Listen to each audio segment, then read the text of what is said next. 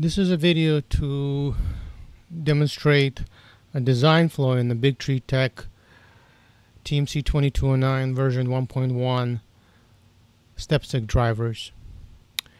Specifically, the standalone operation of this driver in spread cycle mode. This is one of the features that was added to the 2209 that was absent in 2208. It's jumper selection to switch between Stealth Chop 2 and spread cycle. Another upgrade that was done in 2209 is increased current. So we're going from a 1.2 amps per phase to 2.0, 2.8 at the max current. So this RMS, so it's pretty high current driver. So it's a valuable upgrade in certain conditions when you are not able to run in UART. Standalone operation is valuable, and spread cycle gives you the highest torque capability at higher speeds. So we'll take a look at this modification as specified by BigTreeTech in their manual. As you can see on the screen, that's the change from Stealth Chop to spread cycle. The chip by default comes in Stealth Chop. So let's take a look at it under the microscope real quick so we can see that it is in fact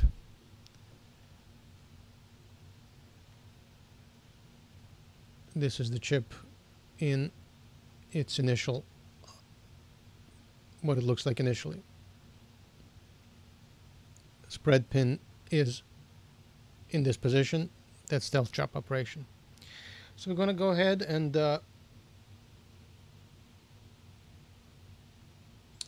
plug that into my little test setup here. So don't mind some things I have here on the table. It's just so I can get things operation, the things in a one view and one shot kind of deal. So this is a little test setup. It's an old SmoothieWare board, but what's nice about it is that you can plug in an expansion module like this, add a step stick, and get an additional axis or override x-axis like I'm doing here. So all this is, it's going to be running this chip in supposedly spread cycle. Well, in Stealth Chop, I'm sorry, this is the stock chip. And we're going to run this in Stealth Chop and 16 microstepping. So let's go ahead and do that.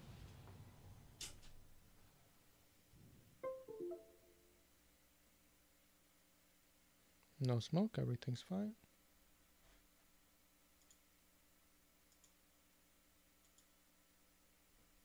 Make sure that Simplify 3D recognizes the chip. Just take that recognizes the board. Okay, so it bunged, means it found it. Gonna connect to it. Gonna go ahead and move, and you can see the stepper moves fine. So that's default. That's no fun. That's not what the video is about. The video is about trying to get this to run in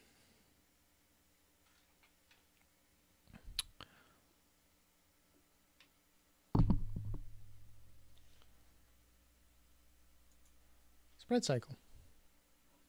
So let's take a look. This is the modification as per instructions. We'll plug that back into the board.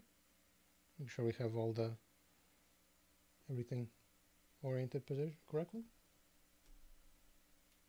Direction goes on top. All the pins are securely in, or as securely as I can get them.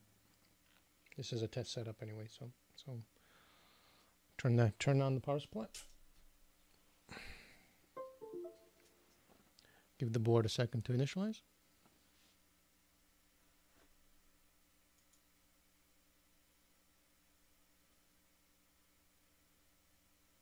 Well, there should be a second bong when it actually finds it. There it is. COM6, connect. Well, this is actually very warm, so that's well, that doesn't do anything. So I'm going to turn that off. So that doesn't work. So let's compare that. We had a pin pop loose as I was removing that. Everything was in place. I just, like I said, this is a test setup. So we're going to put that pin back in place. So we're going to take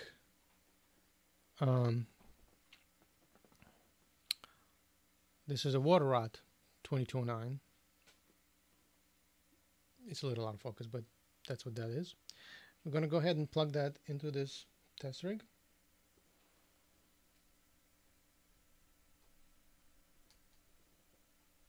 And it has little jumpers right here, or little dip switches, which is equivalent to setting this in 16 microstepping and setting that third dip switch up.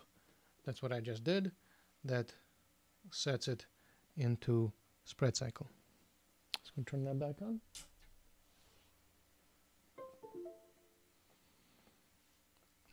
We should get the second Vong one once the board fully initializes.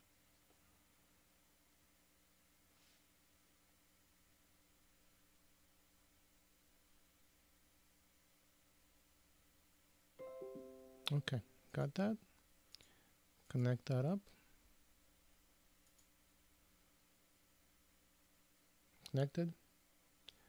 Let's move. We're moving. And the microphone is not picking it up. This is a pretty directional mic, so I have to kind of talk directly into it. This is in spread cycle. You can actually hear the motor. A little noise here. So that's working fine. So I'm going to go ahead and unplug that. Now, so what exactly is happening here? So let's take a look on the microscope.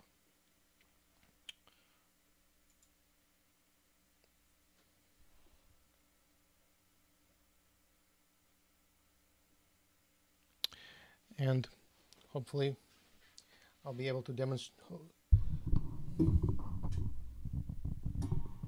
Hopefully I'll be able to demonstrate where the pins and where the pins are going here.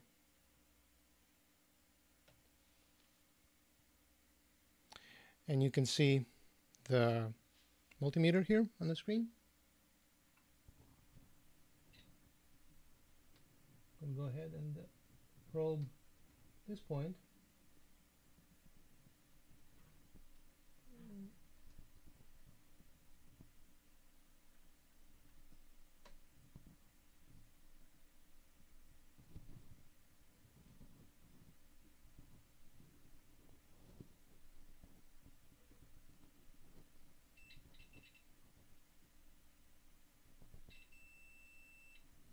That's spread pin.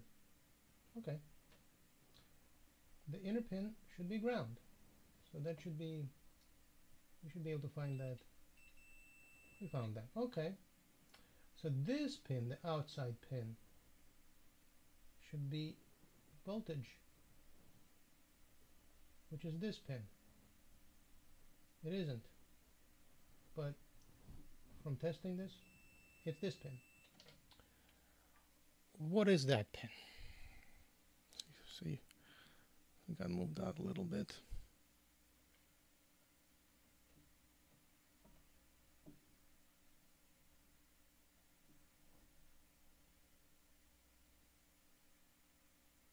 So, right there, I'm getting continuity right here.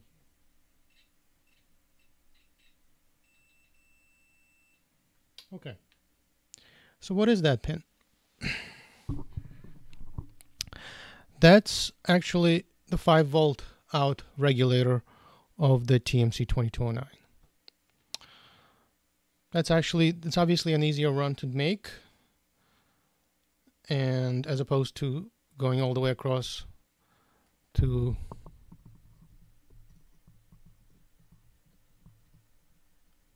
this pin right there, which is or you can take it from this cap right here, C2, which is where you're going to get the 3.3 volts, if that's why you're feeding the chip.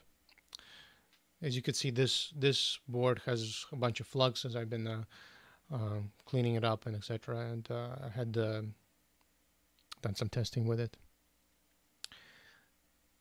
So what are the ways to fix it? So one way is this.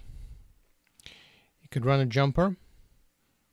From what we had seen was a spread pin to this pin, which is what the trinamic pin, the BigTreeTech is using for the UART. This essentially makes this BigTreeTech 2209 electrically identical to the water rod version. But that's not what BigTreeTech intended. So what are the other options? Let's take a look. Another option is this.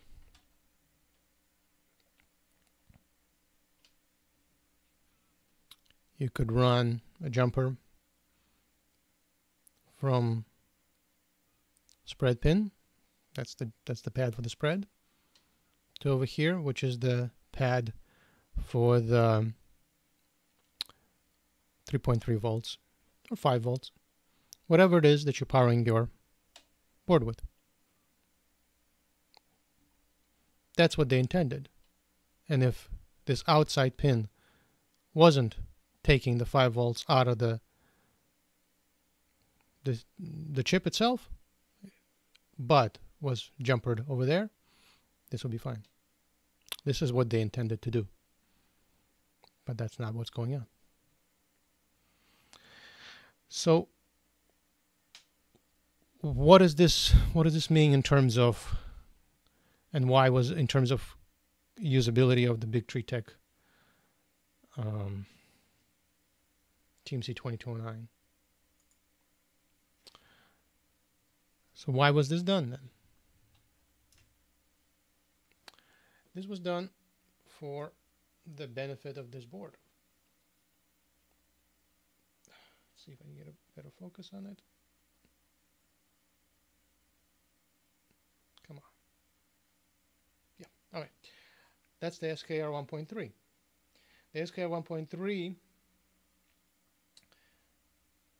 can be connected to the BigTreeTech 2209s with no external wire jumpers as you would have to do with other boards. That's obviously not very nice. But there really is no reason to make this design modification and deviate from the water rod standard, because the water rod chips can also be used, water rod PCBs can also be used on the SKR 1.3 with a very simple jumper. Right there. It's a vertical jumper. Jumper's pin 3 to pin 4. And if you solder the UART pin on the water rod PCB to pin 4 and don't connect the spread pin, you can use SKR board with no additional external wires. Of course, you'd put on your UART jumper right there. Right there, right there. Water rod PCBs can be used with this board just as easily. So there really is no functional explanation why these PCBs were done the way they were done, all it requires was some additional instructions to make them function properly, to make them compatible, to not deviate from the water rod design. But even if you do deviate from the water rod design, so that you don't need this vertical jumper on the SKR13, right there, you don't, the vertical jumper that I have here. Maybe I can show this under the microscope a little bit better. Let's see, scope. Let's see.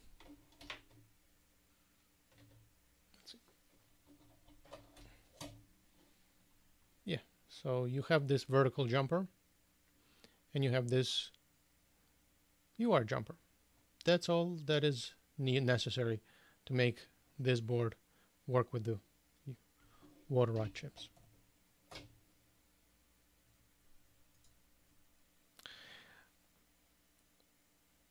But why do this redesign? BigTreeTech told me that this redesign was done to make their 2209s more compatible, not require this vertical jumper. I'm not sure, but maybe pin for pin compatible with the 2208s. It is, in fact, because 2208 does not have a config pin 3. Not quite clear, but if you, let's go back to the microscope again.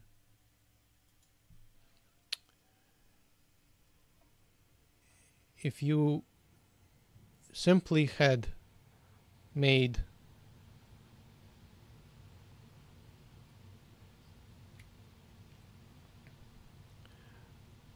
this pad connect to this pad, then this jumper right there would have worked fine.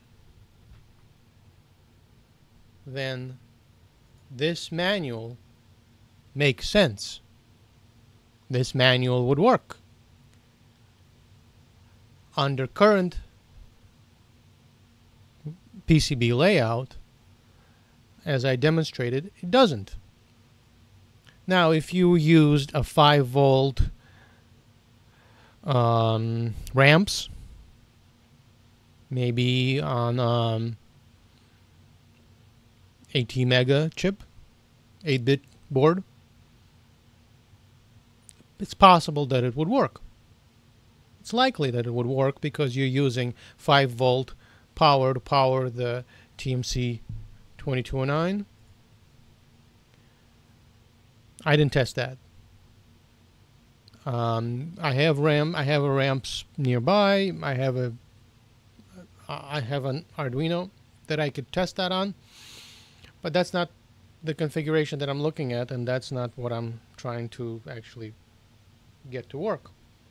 I'm actually using this as expansions to 32-bit boards where I can't connect UART to. So in those cases, standalone operation is preferred or only option. In those cases, spread cycle is preferred because I'm trying to achieve the highest torque possible, hence the upgrade from 2100s to 2209s. So this is just a kind of a instructional video for folks who want to use this chip in a similar configuration, and also a demonstration to BigTreeTech, whose techs keep insisting that this works. This does not work. The chip heats up, does not cause permanent damage because I don't keep it on. I turn it off. But doesn't work.